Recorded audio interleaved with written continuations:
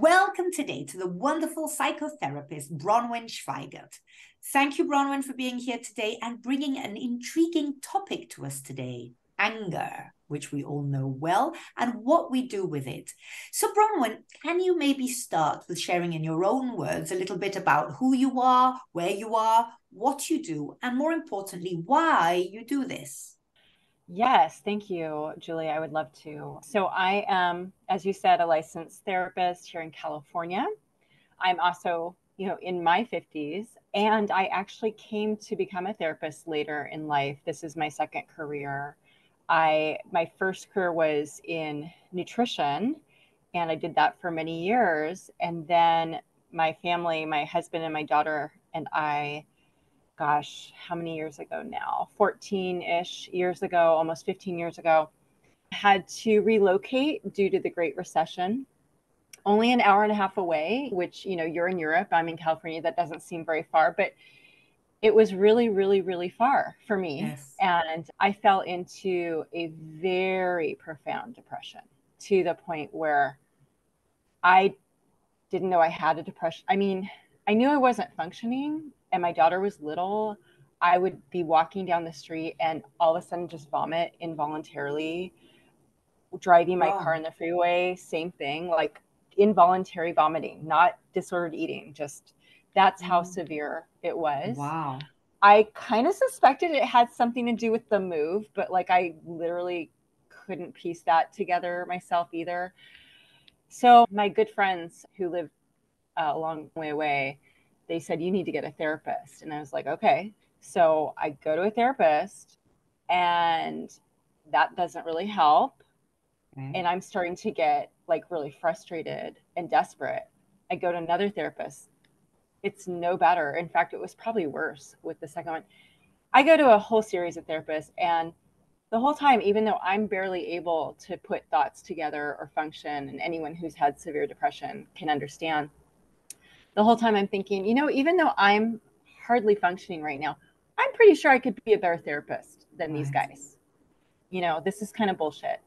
So I decide, I never find a good one, but I did decide to go back to school and get another master's degree in counseling and get a life for myself in this new place and kind of settle in. And that was part of my healing journey for that first depression.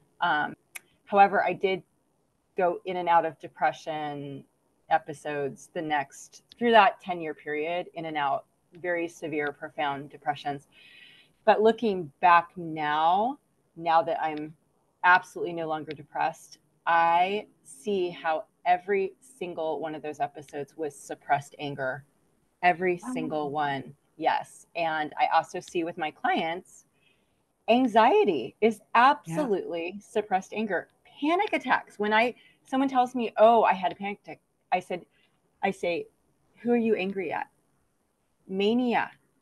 I have one client who had psychosis for many years of her life. It was all suppressed anger. I mean, everything, Wow. as well as like compulsions, like hoarding is suppressed anger. Disordered eating, which is a type of self-harm, all disordered eating is suppressed anger. Addictions are ways to numb our suppressed anger. So I really see that now, and I really want to help other people. One, bypass therapy if you can. If you can't find a good one, figure it out on your own.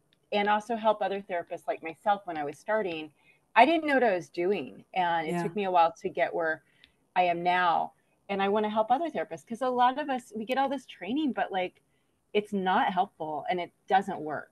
And it stays sometimes a little bit too academic, right? A little bit too, rather than what you're really feeling. I mean, that is an amazing way to start this talk, Bronwyn. And as always, I always love that when we've taken something which has affected us badly and we decided to contribute by being there for other people who didn't get what we would have wished that we got.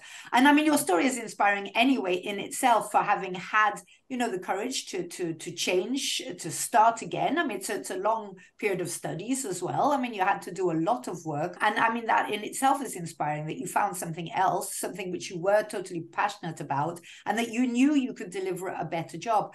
So thank you already for that. Now, I mean, it's a very novel approach or something that you say, because of course we all know anger, and I guess we're brought up to think that it's a sign of weakness to show anger, that we should be controlling ourselves, especially as girls. I think that we're taught that you don't lash out in anger because that's not what, and that anger is a bad thing. So indeed we suppress it, or in what you've just said made so much sense to me, that we don't recognize that so many of those things which afflict us, whether we're talking about very serious things like psychosis and all of that, or whether we are talking about just binge eating, which is actually the episode which went out today. I've always thought there is something in there, because then I will binge eat even more because I'm angry at myself for the one half mouthful of biscuit that I first took to start with. So, I mean, anger, so you've really specialized in anger, right? Yeah. And, along those lines, I also say I specialize in relationships, because that's how we have the suppressed anger. Let's just distinguish, though. So we all get angry. If you drive a vehicle, you get angry. Like, people cut you off, people show their worst selves in the car. And I think a lot of people only feel powerful when they're driving, and they need to feel powerful. And so they act like complete assholes on the road. So we all get angry, but that's not what causes all these things. Some stranger cutting us off is not really a betrayal. Betrayal is what causes the sickness. It's usually a parent or a spouse. It's someone very close to us. In my case, the second episode of depression that was very severe for me, I'll share a little bit about that. A person in authority, like a boss or a supervisor. So the second episode for me, for example, was I angry at the therapists who were failing me? Sure. Did I feel betrayed by them? Not really, because I didn't expect, we didn't have like a relationship, and I didn't really expect a whole lot. So it wasn't a betrayal. It was just like annoying and frustrating and disappointing. But my second episode of anger, when I was still in grad school, I started out as an intern, brand new intern, and I was at a counseling center, and my supervisor, so you're really dependent on your supervisor to kind of, just teach you the tools of the trade, and you meet with the supervisor. And the man I had, he was also the clinic director, so I really trusted him. He's obviously a licensed therapist, so I'm trusting him to do good by me, to have my best interests at heart. So I learned that I have my first client like all lined up, and I learned, okay, so you have your first client. Are you excited? And I said, yeah, sure. Of course I was nervous. And then he said, yeah, it's a couple. And if you know anything about therapy, and you could probably just intuitively know, like, a couple is a whole different ball game. You need to have a lot of years of experience and specific training to do justice with a couple. It's next level. And this is my first client. I'm so still you felt betrayed by him. Yeah, he'd put you in a situation where, he doomed you almost from the start, right? Well, and then I said, I don't think I can do that. And he goes, yeah, you can. That was his response. Right. Yeah, you can. And so would you say that the first bout was then that you felt betrayed by your husband, that he uprooted you, that he betrayed your love by shattering the world that you knew and taking you somewhere else because he needed to go there? I think more it was once we moved, I didn't realize how alone I would feel. I felt so alone. And then when I was feeling that level of, so depression, anxiety, all these things are secondary feelings to our primary feelings. My primary feeling there with the move was just absolute utter loneliness.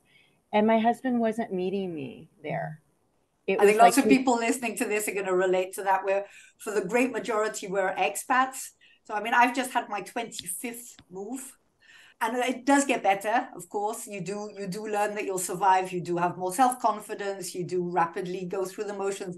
But I'll never forget those first few times, and the number of people around me who, go to pieces, even going to the bakers in a different language often as well, different culture, different language, Wow. and just everything that it brings up. And that feeling of loneliness. My first posting with my husband then was to Cameroon, and I had a 3-month-old baby. I have never, ever felt more alone in my life, because there was no support, no family, and he was busy, right? He was busy. He launched straight into his job. He was gone the whole time. But anyway, we're not going to get into that now. But what I love about all that you're saying is this, so this is anger, right? But that we're suppressing it, we're repressing it, or we're pushing it down. Now, why do we do that? Yeah. So the first time with my husband, when I felt so alone and he wasn't helping, he was just kind of looking at me like, why aren't you doing better? Yeah, get on with it. Yeah, exactly. Yeah. And I'm and looking back, I'm like, well, where the hell were you? Like, why didn't you help me do better?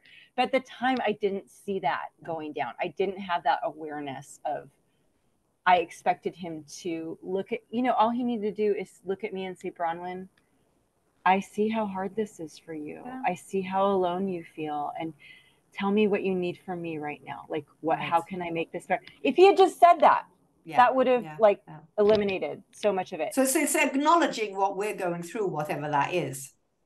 So that was, in that case. With the second time with the supervisor / his name was Dan. And if I had just felt entitled to say, oh, hell no, you don't get to give me a couple, because I think what was happening is a couple wanted someone who charged the least amount, which the new intern starting out, through the clinic, had the lowest fee. And I think he just wanted to keep his business and use me as a way, to keep this client.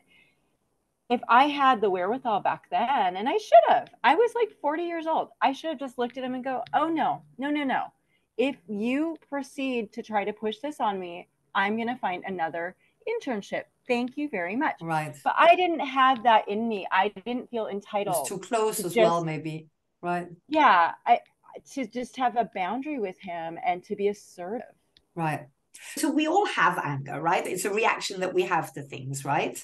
So things are not aligned with our values, if we feel betrayed, if we feel let down, etc. So, I mean, it comes in different shapes and forms. It comes in different volumes, let's say, and it then rules our life in a different way. So first of all, so we need to recognize it, because you were also saying that all those things that you were talking about, all these various, that they're all anger. So how do we, first of all, get to recognizing when, for example, compulsive eating is anger against something, right? Just to take a simple example, or choose another one. But how do we get to know what's the difference? I think, first of all, at the very beginning, we need to know that anger is not shameful. Kind of like you were bringing up, like we're taught growing up, don't be angry. That's not nice. Be a nice girl, be a good girl, whatever. We needed to go, you know what? Anger isn't shameful. It's not bad. It's just a natural consequence of when the real deviates from the ideal. That's all it is. Ooh, and in this, on this planet, that's going to happen 23 hours a day, for most of us. So that's going to happen all the time. Of course, we're going to be angry when things are not ideal. Of course, things are not ideal most of the time. So there's nothing shameful about having that response. So we need to see that that's not bad. That's normal and natural. And it's also like a warning light on the dashboard of our car saying, hey, check the engine. Something's going on here. Something's going wrong. Do we feel ashamed of that light? Do we say, oh my God, I don't want to look at that light? No, that light's We're actually grateful for the signal, right? Exactly. Because what you were saying as well was that if we don't recognize it, that's when you were talking about all these, illnesses and problems that we get because we're not recognizing it. So we're pushing it underneath, or we're pretending it hasn't happened, because the problem with anger, of course, I guess why we often feel ashamed of it is often it makes us, well, it doesn't make us, but it sort of seems to allow us to say things which we which might not be aligned with who we truly are, or might not even be things that we think, or there might be things that we think, but, we could have maybe discussed that in a better way than just lashing out in anger. I used to have serious anger problems. I've come a lot further with age. For that, I'm grateful with the 50 plus, taking myself out the equation. But I used to always say to my children, to the ex-husband, if I'm angry, look for the pain. I only lash out when I'm hurt for whatever it is, something that they haven't seen as a pain, but it has hurt me. For somebody very loud, I'm actually very sensitive. So I would always say to them, look for the pain. When the real deviates from the ideal, that is so bang on. So this happens. And this happens to us a lot in different degrees. Just tiny little expectations about who comes home at what time and what they're going to do. I mean, it can be huge things, but it can also be small things. Sure. So first of all, it's then acknowledging that there is an undercurrent of anger. Acknowledging there's anger, that is totally okay. Of course, there's anger. We don't judge our feelings. We can judge our actions. We can judge our words, but we can't judge feelings. Feelings are just a natural consequence of when the real deviates from the ideal. That's fine. So it's really about our relationship with our anger. Everyone has a relationship with their anger, and it's about moving towards one of health, a healthy relationship with anger, which starts with saying, if I had said to myself with that clinic director, Bronwyn, you are entitled to be angry because this is wrong.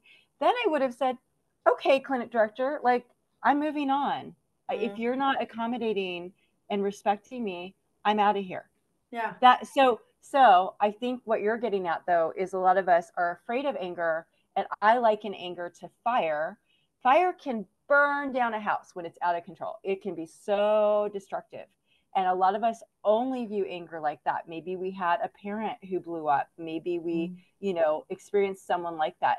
But when fire is contained in a fireplace, and this is something I think as Westerners, we don't get anymore, because throughout all of human history, you couldn't live without a fire pit or a hearth or a fireplace. You needed it not just for heat, but light, and also sterilization of instruments. And cooking, and you couldn't eat, can't eat raw meat. Right. Yeah. So when fire is contained in a fireplace, it is necessary to keep the whole house warm and lit. Okay. So let's look at anger. Yes, it can be destructive when it's out of control, but what we can have it contained and have a healthy relationship with it, where we can channel it in a healthy way through assertiveness and boundaries. And I think a lot of us confuse assertiveness with aggressiveness. It's not the same, right? So if I had just said to my clinic director, if I had called him a name and, sworn, that would be aggressive. But I don't need to do that. I just need to say, hey, this isn't okay.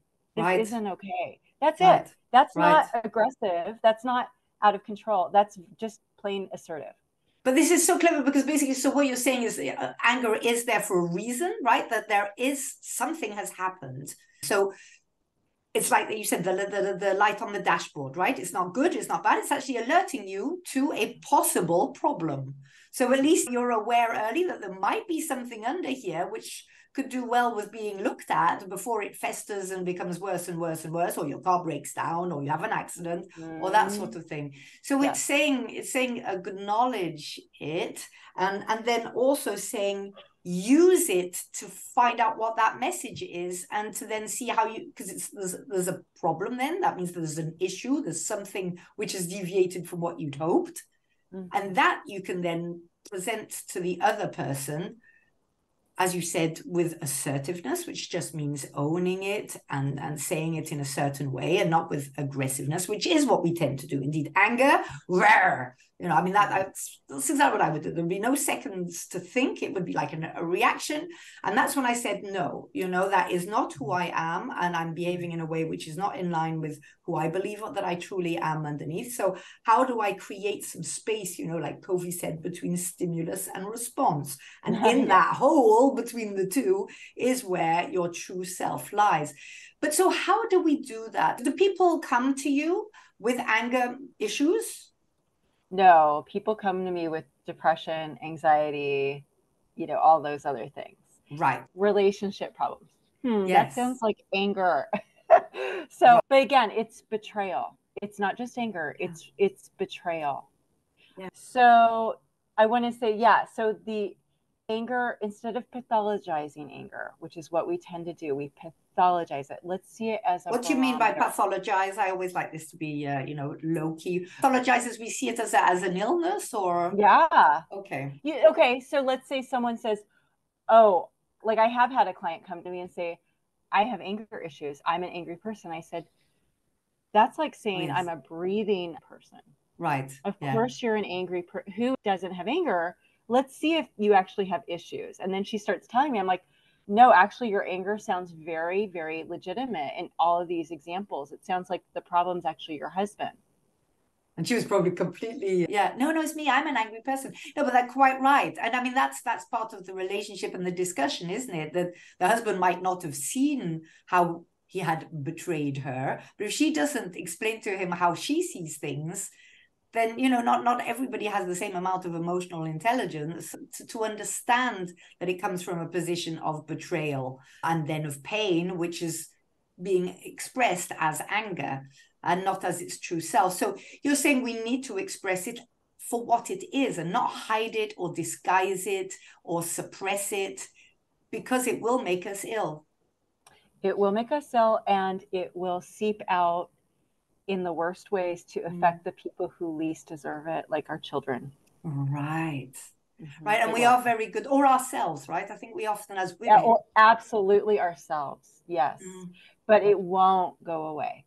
So, yeah. So one thing I wanted to say along with that is my job as a therapist, or what a good therapist job is to just be a mirror, to just reflect the truth back to people. So when I needed someone when I was starting out as an intern to say, Bronwyn, it's not okay that your supervisor is trying to put a couple on you as your first client. If I had a therapist who could just be a mirror and say, that's actually not okay. Your anger is justified.